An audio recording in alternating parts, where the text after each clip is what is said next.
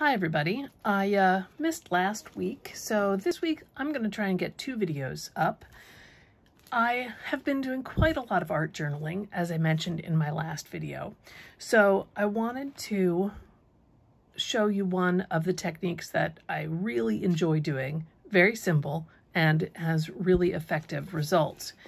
I had posted a time lapse of the gel medium transfer that I did here on this snake, and it was very well received. A lot of fun, also time-lapse. So I wanted to explain this process and demonstrate that. This spread, this 2-page spread, was definitely about transformation. I've put together some techniques. There's direct collage, there's gel medium transfer, there's some stenciling. I've drawn back into things. I've done some drips and some splatters, and it was really just, it evolved as I was working on it. I'm sorry if the angle is a little funny. I do have the camera in a tripod, and I'm trying to, see what I'm doing through the lens. Here's another piece that I worked on recently, and there's a gel medium transfer of a labyrinth here, and I actually left it kind of obscured. You'll see what I mean when I show you the process. I left some of the paper on it because I wanted it to be very faint in what was working as the full moon in this spread. This was a spread inspired by, devoted to the goddess Aryan Rod from Welsh tradition, Aryan Rod of the silver wheel. So let me show you how this technique works. I have this piece of collage started was just a day that I prepped some pages. This is 11 by 14 Bristol board, and as you can see, there's some gesso, and there are some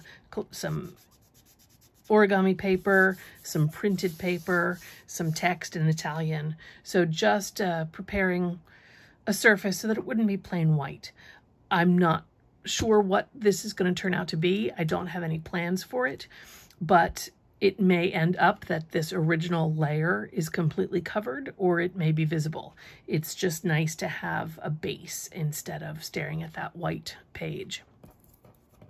So for this sample piece, this is a toner-based Xerox copy from the Copy Center, and I'm going to use it for my transfer.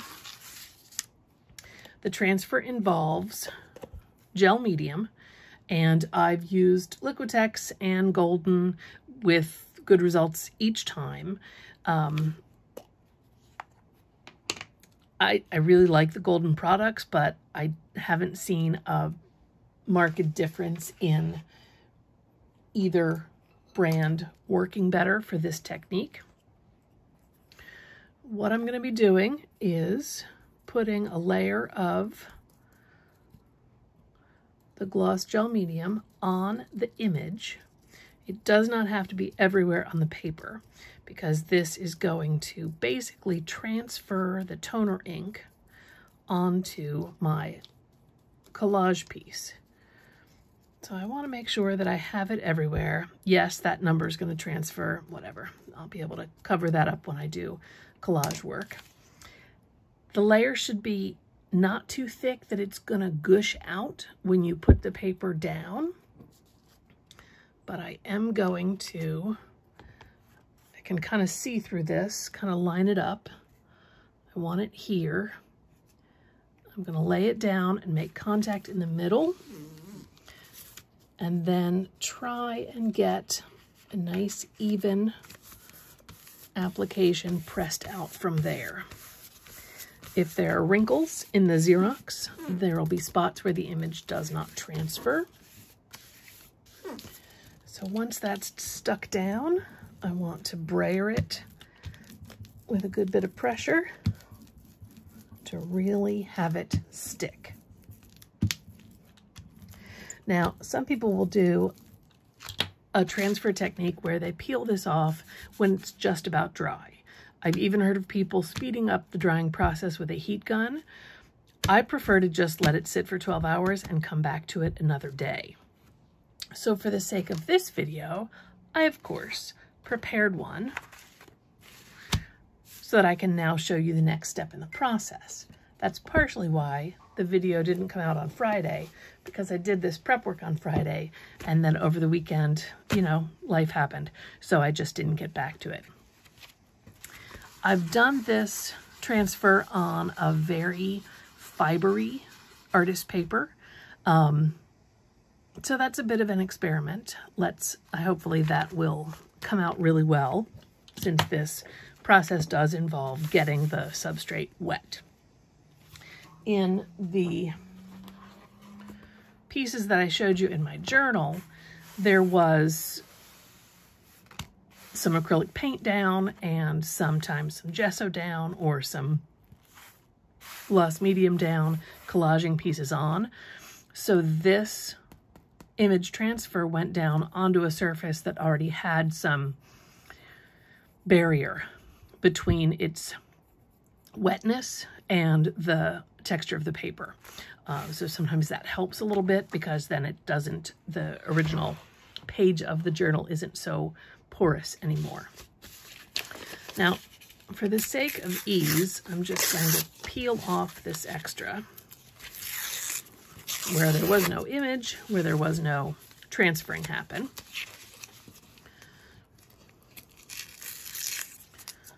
I know what this image is, so that'll be a surprise to you as it starts to emerge. I have some water here. Sometimes, excuse me, sometimes I work with a sponge, other times just my fingers, but I'm going to basically erode the paper fibers off, and that's going to leave the ink from the toner bonded with the original paper. So you can start to see that as the paper gets wet and it comes through. I'm holding the original paper taut.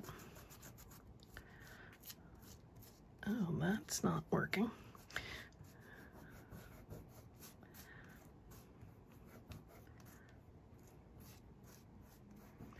Won't that be a great video if it doesn't come out? Huh. So this wet paper is kind of rolling up. There's a balance in how much pressure you want to apply. Enough pressure to roll the paper fibers off the piece. Too much pressure is going to remove the ink from the toner. I apologize if the video is shaky. It may just be the table shaking as I roll this paper away. Now, for what I'm going to do with this, places here where it did not transfer, that's fine, because I can work this into a larger piece and do other collage elements over that to obscure where it didn't transfer.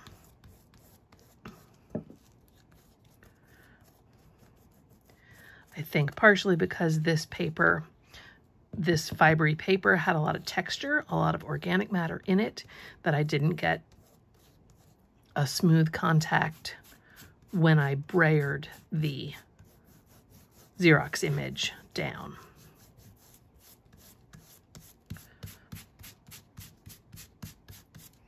So you can see, if you recognize her, this is the Venus of Willendorf, one of the original goddess images from art history.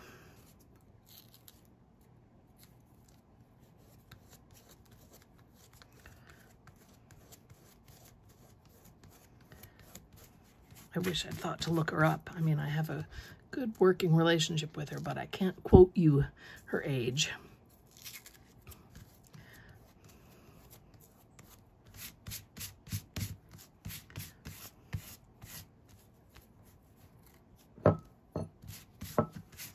Now, when this dries, there's going to be a little cloudiness on the image where there is still paper film.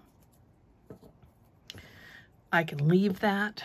I can work into that with paint, even watercolors to give it a tint because they'll soak into that paper fiber. I can go over it with a layer of gloss medium again to kind of make the fuzz a bit more transparent or translucent at least. But sometimes it's nice to see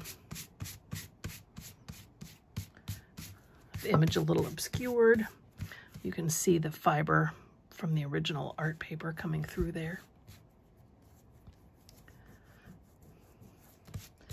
So for right now, I'm going to leave that.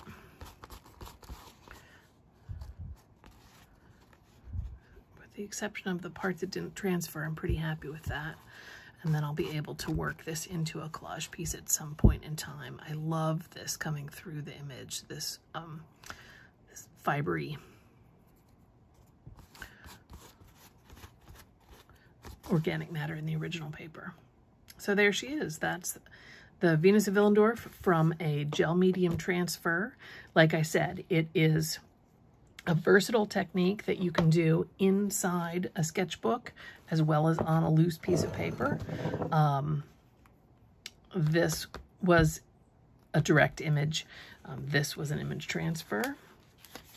Let's see, I've got another one here for you. This was a direct image of a figure, and this was an image transfer of yarrow plant that I put over her along her spine, and then I went back in with paint to highlight the flowers, stenciled down here in the leaves.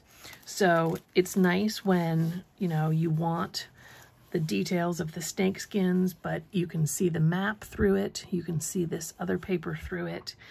If I had the snake more over top of this dictionary page, then you'd even be able to see some of the text through it.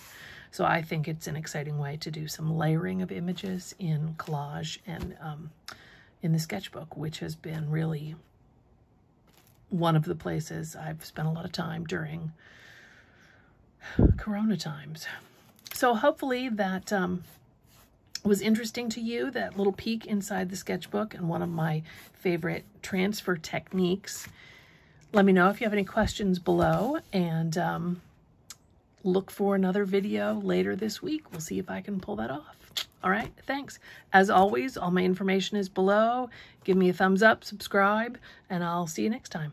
Bye.